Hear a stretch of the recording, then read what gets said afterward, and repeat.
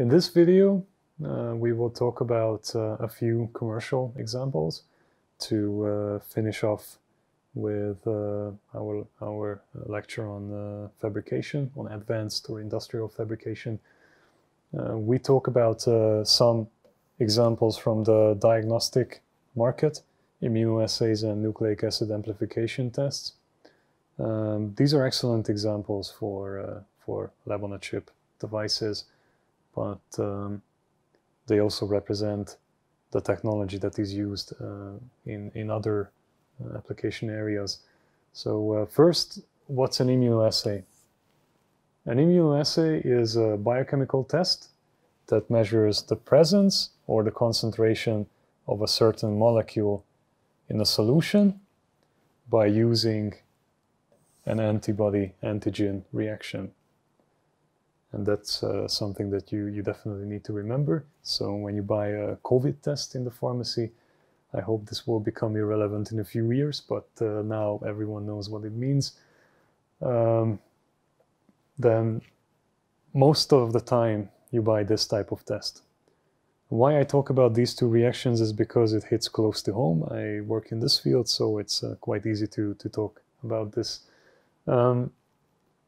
How it's done is usually there is a primary antibody bound to your surface to which the antigen binds, and then how you visualize your result is that you have a secondary antibody which is labeled with a certain molecule, and that is what you can optically visualize. Can be a fluorescent marker, can be another type of marker, for instance, a gold nanoparticle in the case of lateral flow assays. In any case, what you need to remember is antibody is what your body produces, and antigen is what excites your immune system. So your immune system recognizes these harmful organisms, can be bacteria, virus, parasites of other type. These antibodies will bind to them and tell the immune system, this is what you need to attack. And then the immune system goes into action and destroys the invader. But to perform an immunoassay, you already need an immune response that exists. Otherwise, you will not get anything. For antibody tests. For antigen tests, it's the reverse. And in that case, your system detects the presence of the virus or bacterium that you want to detect. But that is also a different type of sandwich. So when we talk about these sandwiches, in the case of an antigen test, you have the antibody bound to the surface, and the antigen bounds to that, and then another antibody that will signalize. So to build an immune response, there is an incubation time of a few days to a few weeks, typically, until your immune system starts reacting and you start getting symptoms. And if we talk about an infectious disease, then that's a lot of time. During that time, person can still infect. Nucleic acid amplification. By nucleic acid, you mean both DNA and RNA. They are characteristic of the organism itself, the parasite itself. It is a molecular technique that can detect a target pathogen in a specimen, typically a bodily fluid, by amplifying the concentration of its nucleic acid. This is the gold standard currently for detecting living organisms. It is used not just in diagnostics, but also in the food industry to detect fakes, for instance. It's fast and very sensitive and very specific. There are various reactions, but typically how it goes is you have specific primer sequences that are designed to match the widest selection of your target organism, of the DNA or RNA of your target organism. These primers bind to your target, and then a molecule called the polymerase will transcribe a copy of the DNA sequence, and thereby now you have 2, and then you have 4, and then 8, and then so on. So there's an exponential increase of your target sequences by this kind of polymerase chain reaction. The first example that I have for you, if we go with the scale of what I introduced in a previous video of traditional benchtop, desktop flow chemistry to a true lab-on-a-chip type device, first example is somewhere here between traditional flow chemistry, because it's a benchtop instrument, and cartridge plus reader system, because it does have a microfluidic system inside. And this is a special kind of microfluidic system that you will have in the next or one of the next lectures. It works with digital microfluidics, where you have a two-plate system, electrodes on both. These electrodes are selectively biased with the driving voltage, and as you do that, your liquid is pulled by the changing electrostatic forces in the direction that you want. And with this, you can do several reactions in parallel on an electrode array, two-dimensional array. The advantage being that you can reprogram this array to perform something similar to what a liquid handling robot does. So it can go in all different ways that you want to realize in your protocol. Anyway, they use a printed circuit board, so it's fairly cheap on the technology level rather than microfabrication. It's a PCB. And this setup performs next generation sequencing to make DNA libraries. So yeah, you can perform a genome library. And okay, that's the good news. The bad news is that this product is not sold anymore. There was, maybe it's an issue of profitability, maybe it's an issue of something else, but however many advantages digital microfluidics may have, and we talk about this in the lecture of actuators, it still hasn't broken the market barrier for some reason. But you can check out a few videos to gain more information about this system. This is another example, the M-chip. And now we are in the cartridge plus reader type of instrumentation. You have already seen this one. I don't know if you have recognized it, but I have already shown you this chip and the handheld reader unit also. It's an injection molded plastic chip with immobilized reagents and with various microchannels for reaction and for waste storage. And these are the zones where the reagents are immobilized. It's a portable, the demonstration of this chip is a portable HIV blood test, which uses enzyme-linked immunosorbent assay. It is an immunoassay, and it works from blood. And the output is a digitized optical readout.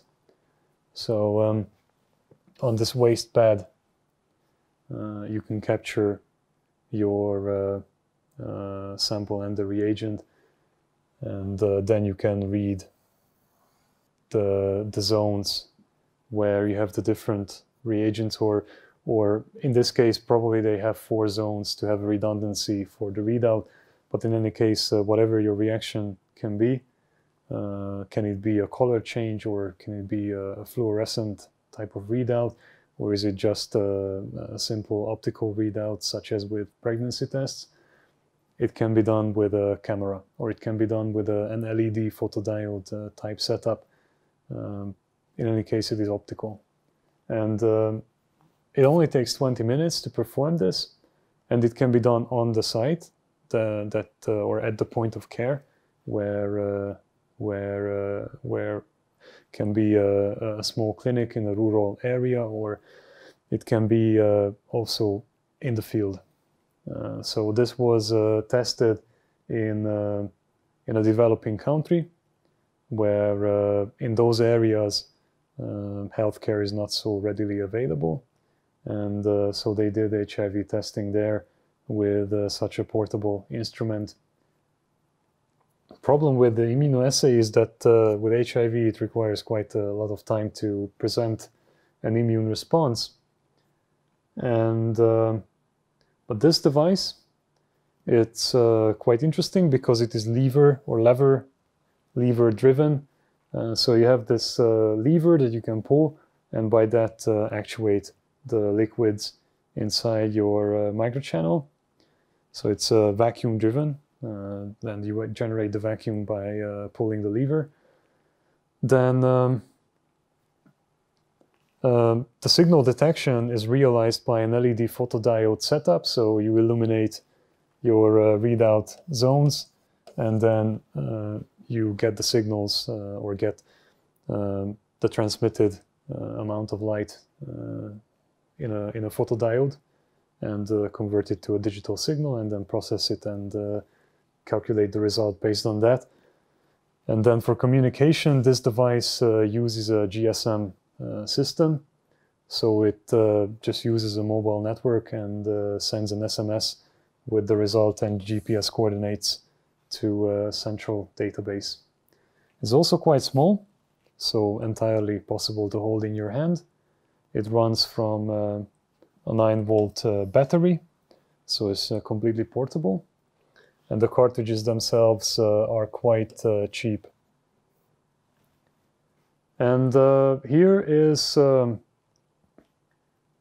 comparison from the original paper where they showed their results. So this is the system. This portable reader looks like that. You can load the chip through this port, and this lever is what drives the fluidics. It has a screen where it shows the result in GPS coordinates, and then you just have to push the button to make the readout and do the transmission, and then results are received through the mobile network somewhere else. This is quite an old example, but a very good one. And they also have a comparison of a benchtop ELISA test to this M-chip.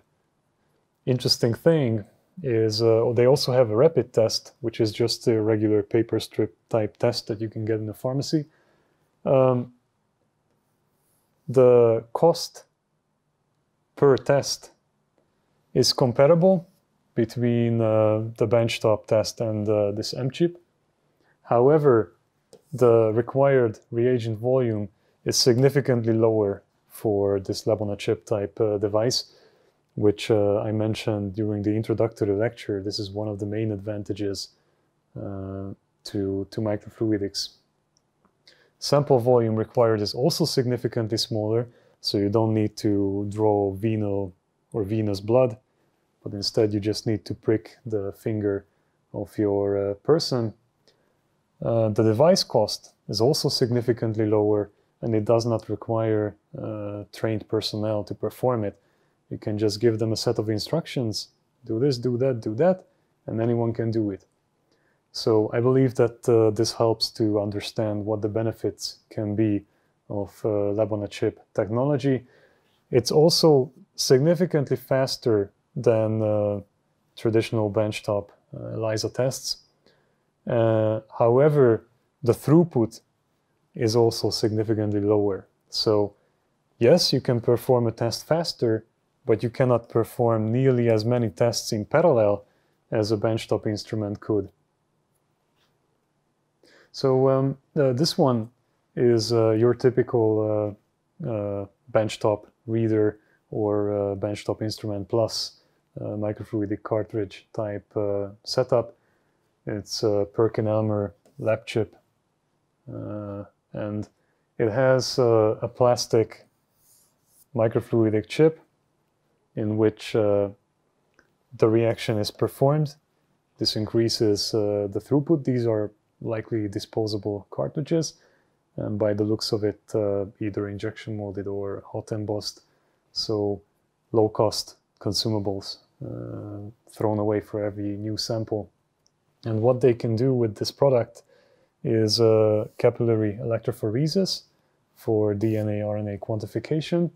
What goes in is a free DNA in liquid, and what comes out is your digital readout of a quantified amount of DNA inside. The assay time is extremely short. It's 30 seconds to get the result, and you can check out the product here. So what this device has inside is a lot of different things, but most importantly, it has a way of inputting your reagents and the solutions. Reagents can also be immobilized on the microfluidic cartridge so that it doesn't need to be loaded into the instrument. You just load the cartridge and be done with it. It also has a most likely a fluorescent reader inside built in, and has the pumping mechanism to operate the liquid handling on the chip. Although not much of a description is available, this much we can guess just by looking at it. This is another setup. Now the reader is handheld, and you can have various cartridges in which you have, in this case, electrochemical sensors and the fluidic system, and most likely it has also immobilized reagents inside, but some of these systems have reagents that you need to add to your sample and to your cartridge to make it work. In any case, it has a handheld, single type of handheld reader and multiple cartridges that that you can use to detect various targets. The chip itself is injection molded plastic with a PCB inside for the electrical, for the electrochemical readout, and the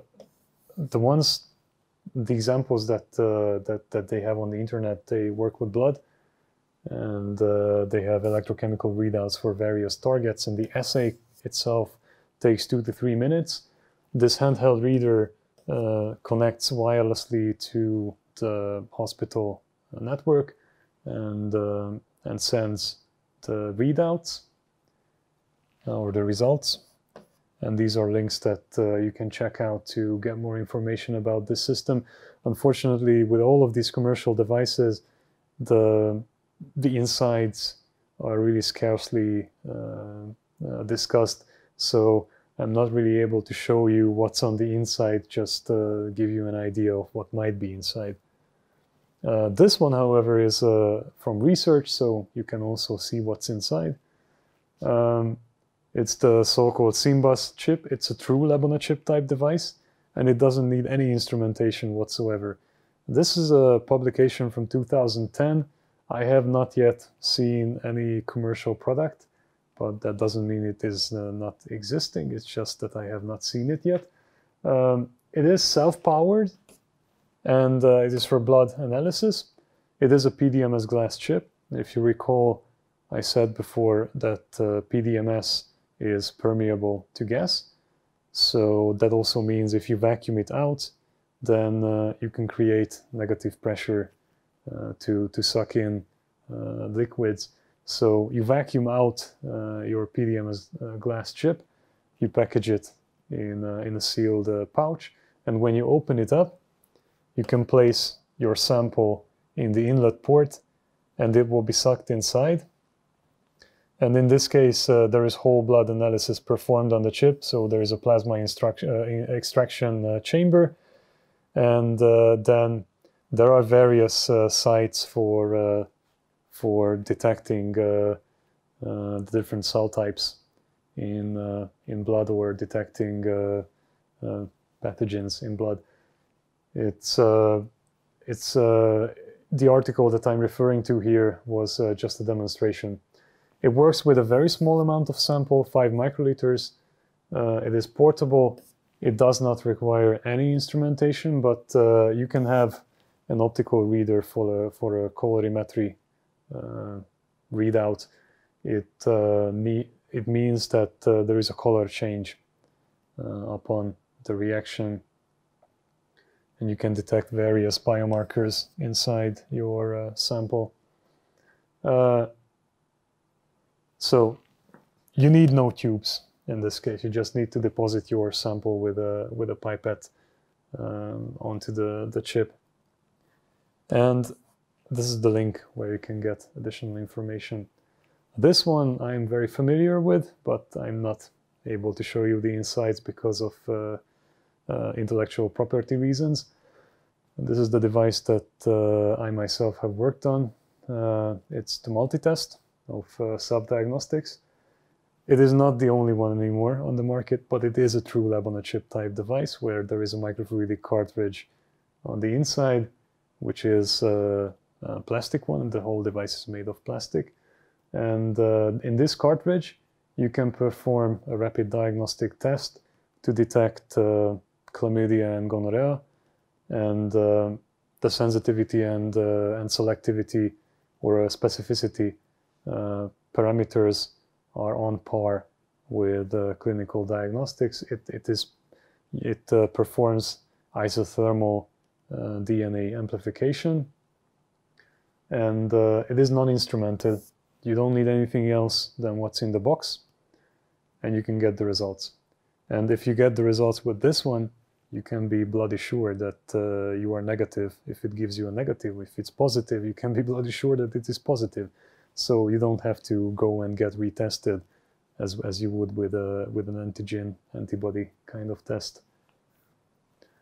And similar to what I spoke about, but from a different company, first FDA emergency use approved COVID-19 handheld PCR test.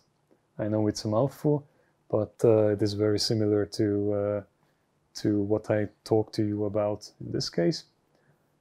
It's the Lucira Check It Easy, and it is a device which fits in your hand. There is a sample input container into which you must put a nasal swab, and inside this you have some liquid reagents to open up the cells and get the free viral RNA, or to open up the cells and get the free viral DNA. And then below that there is a membrane which you can pierce by inserting it into the device, and inside is a microfluidic cartridge, small one, with several channels, each of them having reagent pellets, lyophilized reagent pellets. And this mixture of your liquid buffer, lyophilizing agents or lysing agents and so on interact with the reagent pellets, and they are heated up inside this device, so you have some electronics underneath that heat them up, because for nucleic acid amplification you need heat. There's also an isothermal amplification test, so you maintain a single temperature. Unlike with PCR, you don't need to cycle the temperatures. There's only one temperature range maintained, and it finishes really fast. Because of the several chambers that it has 6 of them, performs multiple reactions in parallel, and probably averages them out. They claim on the website that after 11 minutes you can already get the positive, and the negative will take 30 minutes. So quite amazing statements. Difficult to say how true they are. Probably they have to be if they got approved.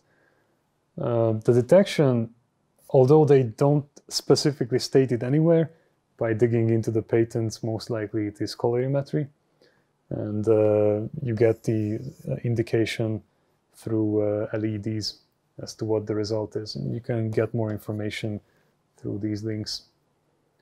So just to drive the message home, this is a true lab-on-a-chip type device where you can detect COVID with the very same method that they use in clinical laboratories, but this you can do at home. It currently costs 70 euros, so quite expensive, but you can do it yourself. So all you need is a one-pager of instructions and the device, and you can perform it at home yourself. So it's quite simple. And after use, you can throw it away. So in this video, I talked to you about commercial examples of some microfluidic lab-on-a-chip devices that ties into the lecture of today, where we talked about industrial scale fabrication methods. And I mentioned immunoassays and nucleic acid amplification tests, and I hope you noticed that all of these use plastics. There was no mention of glass and no mention of silicon. It is very rare in lab-on-a-chip to have that type of system. Silicon, glass are only used for really specific high temperature, high chemical